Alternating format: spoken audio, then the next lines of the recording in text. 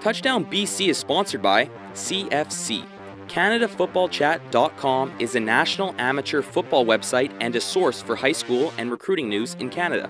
CFC's mission is to promote players, coaches, administrators, teams, and leagues from coast to coast.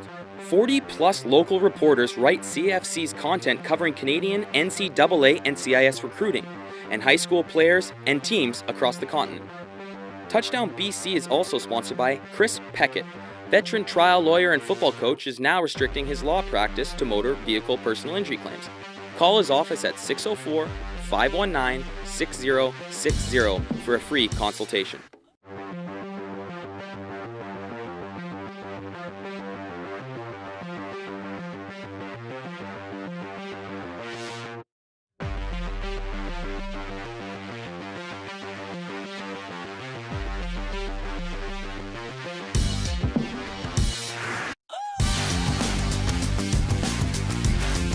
Welcome to Season 3, Episode 3 of Touchdown BC. I'm Ty Clark. This is Adam Kordick. Ty, what the heck are you wearing?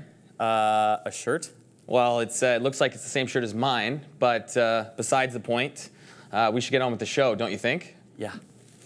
Summer has officially ended, which means the start of conference games for high school football season is here. This past weekend, the Eastern Conference kicked the regular season off with 3 pivotal matchups, which we'll get to in a moment. But first, let's get caught up with the rest of the games from across our province this past weekend.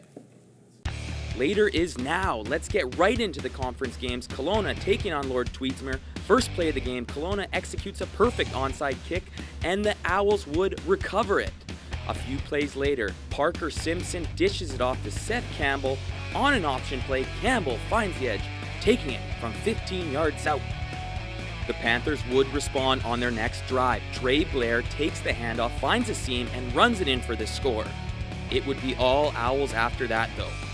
Parker Simpson will find a streaking Adam DeBise, and the kid with the best first name hauls it in for the 30-yard passing major. Kelowna's next drive, Simpson is at it again.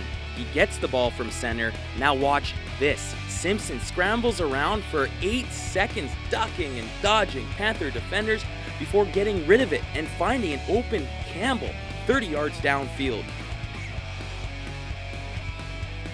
Second quarter, Simpson calls his own number from 7 yards out and would take about 5 Tweedsmuir defenders with him to the end zone. Remember Adam DeBise, who caught that TD earlier in the game? Well, he can play a little QB as well, hucking it up to his wideout, who makes an unbelievable jump ball catch.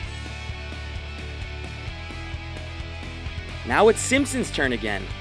He takes the ball, finds the edge, and has the room. Meets a defender at the 20, and with a Madden-like truck stick, goes right through him, then hits the B button, and takes it the rest of the way for the major. It was the Parker Simpson show. He eludes pressure, runs around a bit, and then finds his favorite target, Seth Campbell, in the back of the end zone. Simpson finishes the day with 2 TDs on the ground and 2 through the air. Owls' next drive, it's their other pivot, DeBise, who says, I can get the ball to Campbell too. He would find the receiver, and Campbell takes it down into Tweedsmuir territory. Next play, DeBise would run it in. Kelowna over Tweedsmuir, 49-8 in this opening Eastern Conference matchup. Now let's take a look at the rest of the games from around the Eastern Conference. This is what the standings look like in the Eastern Conference through 1 week. Now to the rest of the games. Salmon Arm taking on Fulton. It's Fulton with a tricky play early. QB Isaac Olsen flips it to his running back, who flips it to the wideout, who gives it back to Olsen, who heaves it up to a wide open Caden Doyle, who takes it the rest of the way with not a defender in sight. Salmon Arm would score next though, with Jace Robert running it in for the score. Next drive in the second Q, it's Robert again, who gets his second rushing touchdown of the game. Salmon Arm up 1 score at the half. Early third Q, it's Cody Jordan, who comes out of nowhere and gets this massive strip sack. Salmon Arm recovers. Later in that drive, it's big number 34, Mark Pachadley, who rumbles on a great run, breaking tackles and getting the score. Late third, Fulton's next drive, Olsen would find Doyle again, this time for an even bigger touchdown. This guy doesn't need to be wide open to find the end zone. Great play. Salmon Arm would prove to be too strong though. First with this Hayden Henning 26-yard rushing touchdown.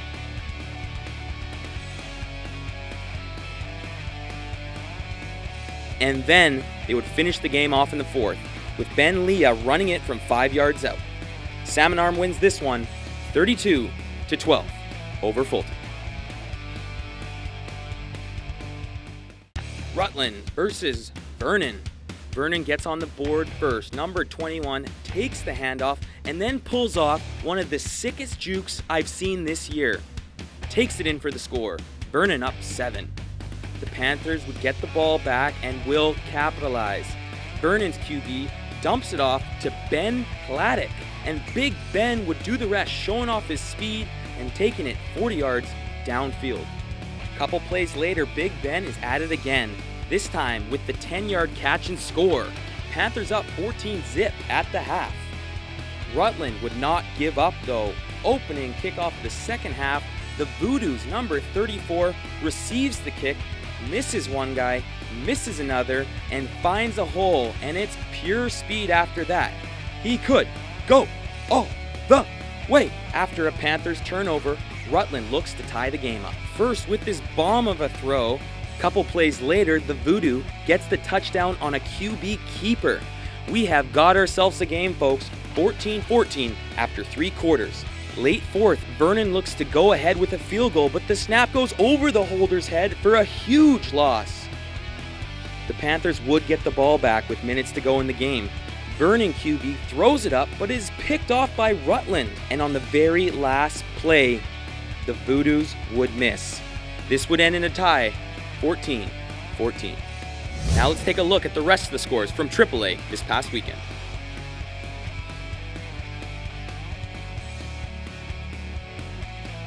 Now here are the scores from AA.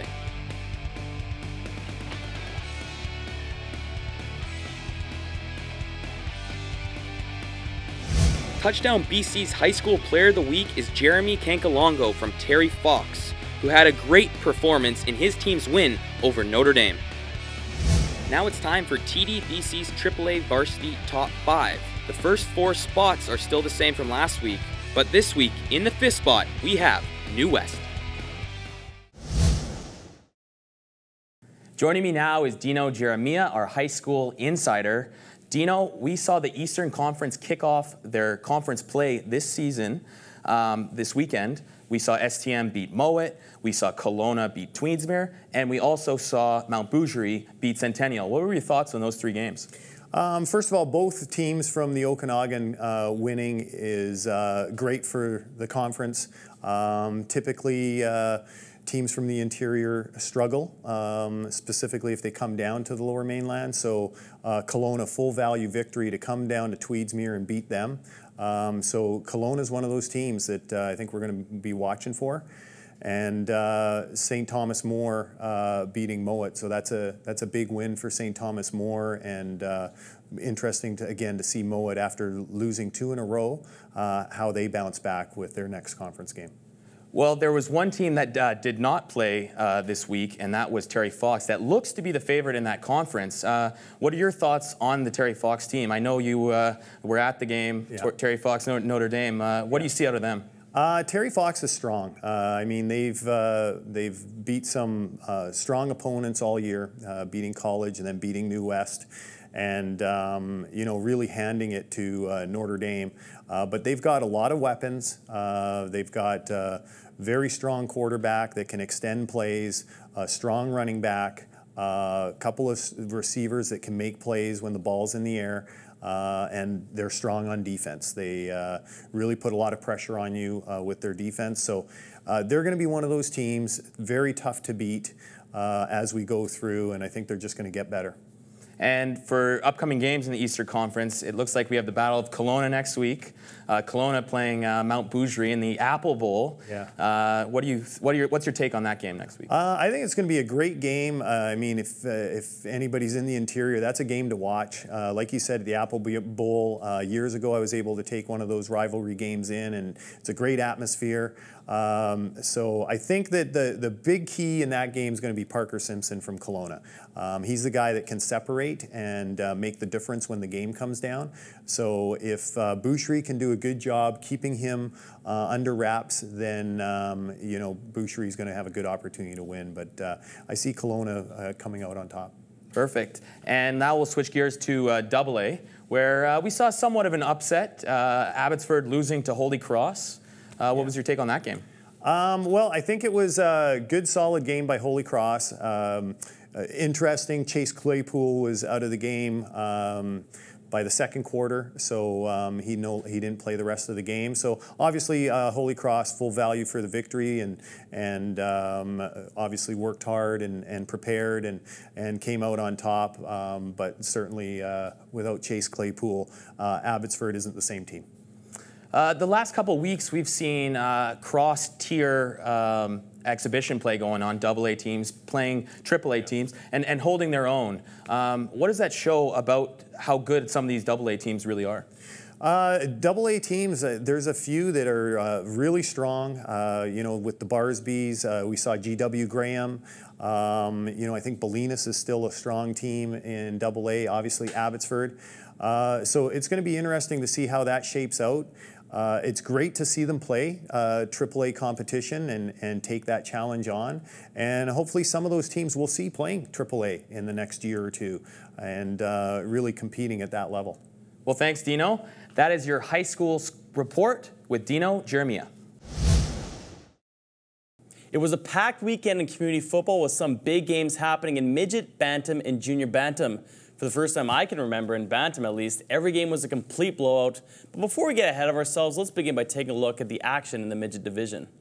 Off to midget we go with Chilliwack taking on Cowichan Valley. Opening kickoff.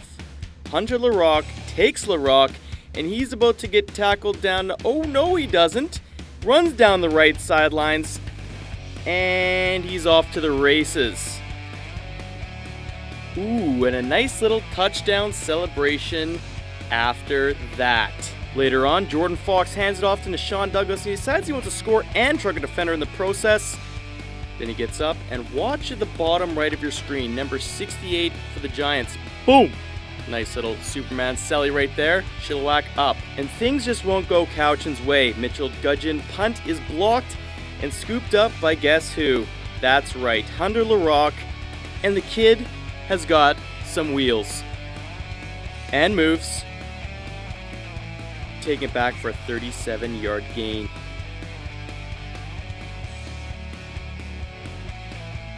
Next quarter, Fox in the shotgun. And he'd hand it off to my boy Golden Brett Westad. And he smells the end zone. Wait for the celly. Oh, wait, yeah, oh, no, nobody's with me. Oh, man, let's just move on. Fox back under center again, but this time he'd overthrow Marius Angle, and Darion Hughes snatches it up for Cowichan. But Cowichan would be forced to punt, so Giants retake the ball, and Ryan Connolly finds guess who? Okay, seriously, could somebody stop this guy? Hunter is unbelievable. It's not even fun anymore. You're too good. Somebody get this guy a contract. Cowichan retakes the ball, and, well, this play is indicative of how the game went for them, with Chilliwack winning big, 42-0. Taking a look at some of the other midget games, Victoria tops Comox Valley, Coquitlam has their way with Cloverdale, and North Surrey narrowly edged out Langley, 15-14. The Falcons still stay at top of the standings at 3-0, but the Giants look strong behind them with 126 points for the season. The Bears can also roar at 3-1, also tied with 6 points.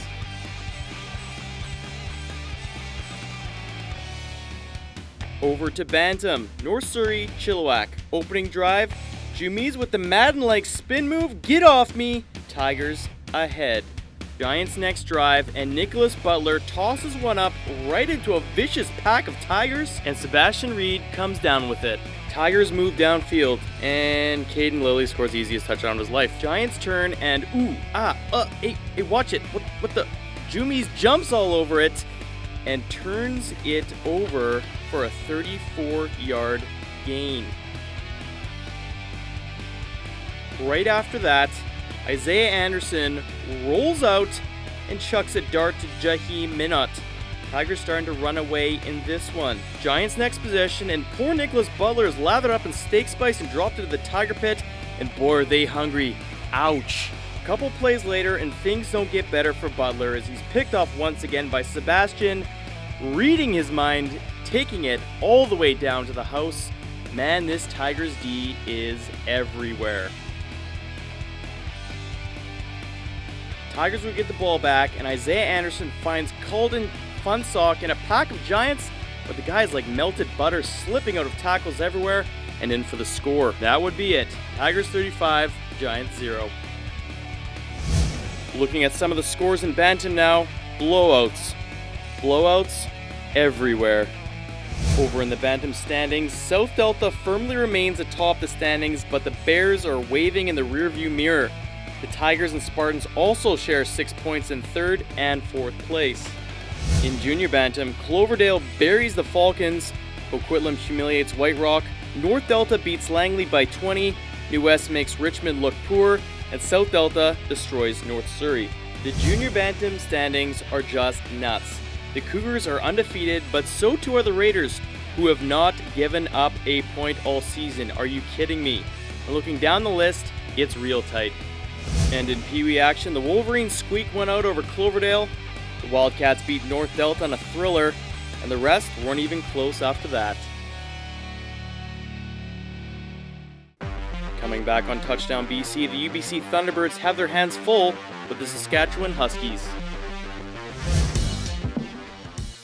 The CFL and our partners at Football Canada want to make sure we keep growing, promoting, and investing in a safe game. Hit! Football Canada now requires all amateur coaches to be safe contact trained by 2017. By creating a standard of safety for all in our football community, we're making an already great game even better.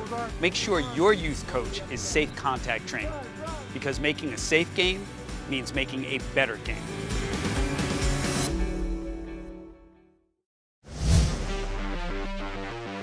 Welcome back to Touchdown BC. Adam, big game against the Thunderbirds against the Huskies. Yeah, well, we had that bet, my Huskies versus your UBC Thunderbirds. Who won? All right, settle down. Going into the UBC-Saskatchewan game, there might have been some high hopes with a better record this season, but since 1998, the Huskies have pretty much owned the T-Birds with a 22-4 record over that span. But hey, the Thunderbirds have Michael O'Connor and Taylor Loeffler, so they should be fine, right? Right? The moon out in full for Friday Night Lights at Thunderbird Stadium. Opening drive, and backup QB Kyle Siemens pounds it home, putting the Huskies up 7-0. Later in the first, Drew Burko under shotgun, and he'd find Julon Lynch in the end zone. Just like that, Huskies up 14-0. But UBC's special teams, namely Quinn Van Gilswick, helps the T-Birds start to crawl back a little bit in this one. But not so fast, said Drew Burko. He finds his favorite target, Mitch Hillis, who dips right around Taylor Loeffler and takes it to UBC's 6-yard line. From there, Jarvis Jones would say, "Thank you very much." Huskies up 28-5. Later on, Michael O'Connor would hand it off to Will Watson, who scampers in for a 1-yard TD. Birds down 28-15. While there may have been a celebration here, there was not much of a celebration after that, with the Thunderbirds losing this one by a lot. Michael O'Connor finished the day with 1 TD to 2 picks, while his counterpart Drew Burko threw 2 TDs. Huskies' Jarvis James also ran for 2 scores on 155 yards on the ground, and Mitch Hillis with 153 yards receiving. With the loss, UBC goes down to 500, while the Huskies move up to the even mark themselves. But because the Birds took a pounding, they moved from 2nd in the Can West to 4th. Welcome to the UBC Report. Joining me in studio is Jim Mullen, the voice of Canada West football on Shaw TV. Jim, UBC was down early in this one. What happened? Yeah, they got down 28-2 at one point in this game before they could find a way to claw back and to get within 6 points. Really, you've got to give the Saskatchewan Huskies some credit, especially their coaching staff, in terms of some of the surprise schemes that they came up with in terms of getting Donovan Dale focused on the UBC center. Donovan Dale is a two-time All-Canada West defensive tackle, plays 1 and 3 tech. They can move him around that defensive front. And he created a whole lot of disruption that allowed the Saskatchewan pass rush to put pressure on Michael O'Connor, really got Michael O'Connor throwing on his heels, threw up 2 picks in that first half, easily could have been 4 picks. It was a very tough first half for, I'd say, at least the first 25 minutes. Thunderbirds kind of got their bearings again. But in terms of offense, it was a tough effort until they made adjustments at halftime. Once again, it was the special teams coming back to help them get back in the game. The one thing that UBC has a wealth of these days is athletes that can do pretty special things with the football in the return game, whether it's Travell Pinto or Marcus Davis or Malcolm Lee or those sorts of guys.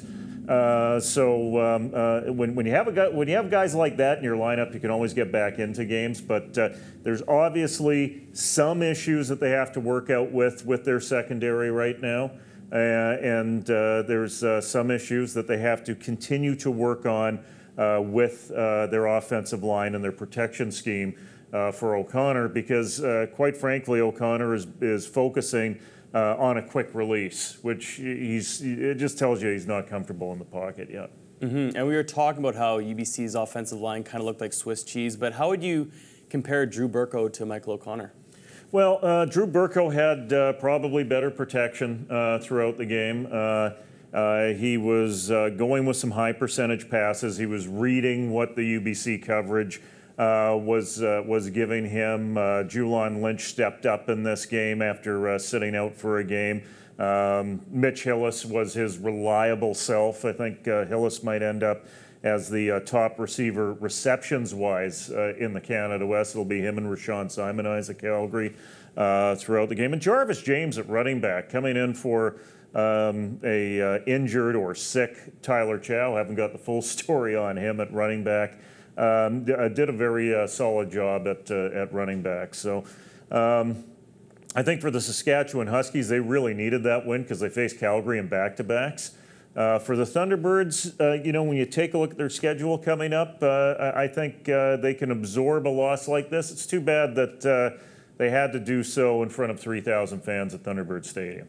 And there's definitely some questions with the defense, and Taylor Loeffler is pretty much the centerpiece back there. How do you think he played? Well, given the situation he was in several occasions, they're asking for a lot from him at the safety position. I think there's going to need to be some decisions made when they take a look at what their match coverage is putting him into, he's in a tough position right now. I think there's a lot of information on film right now that they can take a look at. In terms of the secondary and Loeffler specifically, to put him into a better position to be that guy that can come across and make plays instead of essentially popping up in terms of a lot of coverages. And you were saying earlier that this game you felt that UBC could kind of absorb the loss. Do you think they take the next 2 games against Alberta? Well, it's going to be one game at a time. I hate to recycle an old cliche. UBC's always had problems in Alberta, going up and playing in Edmonton for whatever reason. Games have been very close there. Sometimes it's been a case of taking the Bears too lightly in the past because, quite frankly, they were an 0-for team previous to last year.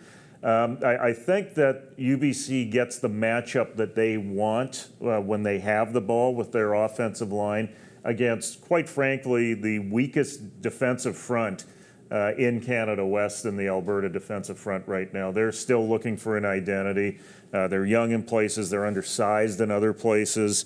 They've got a lot of issues there, and it may be a great opportunity for UBC to establish some balance in their game as well between the running game and getting Brandon Deschamps going and taking some pressure off O'Connor in terms of him being able to rely on that run game so the passing game can kick in more. We also saw it with Alberta last game how Jamel Lyles ripped them up in terms of special teams. Great opportunity here for the UBC Thunderbirds to cash in with special teams with this game coming up. I think on the defensive side of the ball, UBC's got to watch out in terms of what Kopczynski has to throw to. A lot of weapons in terms of the receiver set, whether it's Jimmy Ralph, whether it's Andre Webster, whether it's Tyler Henry. I mean, these guys can do some serious damage. They're quality athletes. And Ed Elnicky's one of the top 3 running backs in the conference as well. So they might have their hands full up in Edmonton, but you know, certainly it's always tough for a coaching staff to, on both sides of the ball, to prepare for a team in a back-to-back situation, even if they've got that extra week off in between. That's a tough challenge for any coaching staff. Well, there you have it. That's your UBC Report with Jim Mullen. Another CIS week is in the books, which means it's time for everybody's favorite weekly segment, the CIS BC-born Player Report. Okay, maybe not everybody's favorite, but my grandma and her friends can't get enough of it. Let's get started. Jamel Lyles once again makes the show. The Surrey-born Lord Tweedsmuir alum had a 73-yard punt return, rushed for 119 yards and a score, and finished with 258 all-purpose yards, helping his Bisons beat the University of Alberta. He also won his 3rd CanWest Player of the Week this season. Now here's a look at the rest of the BC-born players that found the stat sheet in the CIS this past weekend.